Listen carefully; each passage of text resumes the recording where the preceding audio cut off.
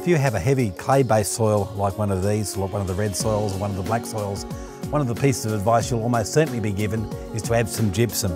Now, gypsum is available as a liquid product or as a powder, and the idea of using gypsum is that it helps to bind together very small clay particles into larger particles and therefore improve soil structure.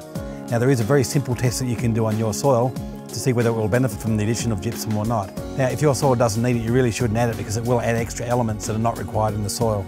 Now, to do a test to see whether your soil needs it or not is really very straightforward. You need a sample from your soil, of course, and again, dig down about 4 inches or 5 inches, that is about 100 millimetres or so into the soil itself, and get a very small sample of soil. If you need to moisten it down until you've got a piece that's around about that size, around about 1 centimetre by 1 centimetre or so, in a nice little clay ball. Add some very clean water. You need to use either bottled water or distilled water for this to work. Into a nice clean jar or glass.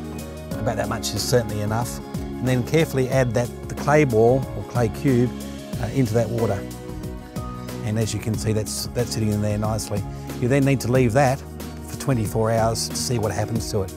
Now, here's some which I did exactly 24 hours ago, almost to the hour actually. And as you can see, the two different samples have got two very different results. Now, this soil sample here, as you can see, is really quite clear.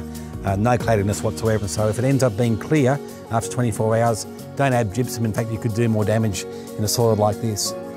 This is another soil sample that we did 24 hours ago, and as you can see, it's really quite cloudy, a lot of suspended solids in here, so it's worthwhile in this case to add the gypsum. It will bind together those clay particles that are floating around in here and help to improve your soil structure.